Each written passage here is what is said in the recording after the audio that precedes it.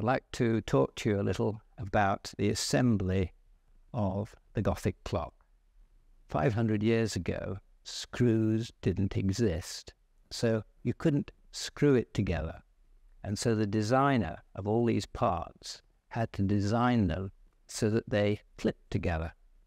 The bottom ring has a spring for the bell. If you look carefully, it's numbered. So it clicks in together like that. And then as I move this round square, the whole thing is then locked together. And it's stable enough to pick up and turn over. So the bottom gantry is now at the bottom, and the top gantry can then go in. And this just takes a little bit of shaking, and it engages. There it is. It's now fairly well and stable. So first of all, we've got to put in the lower frame holders.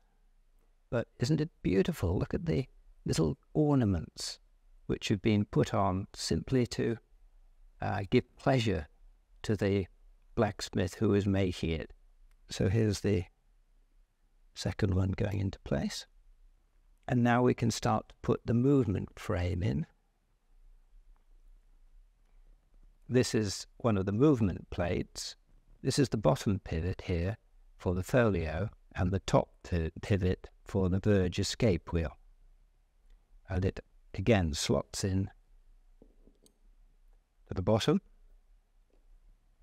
And the back of the movement plate has the two dots to correspond with the bottom, and that just drops into place.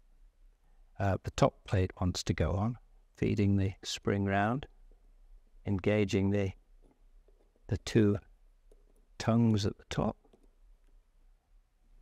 Now the front plate goes on, and it's got the same fixing method as the corner pillars, so that will just go in, and then that goes over the end. Now that's locked.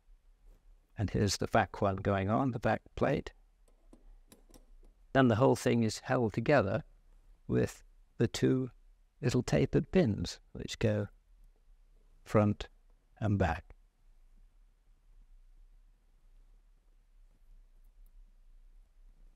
And now it's perfectly rigid to have all the wheels put in.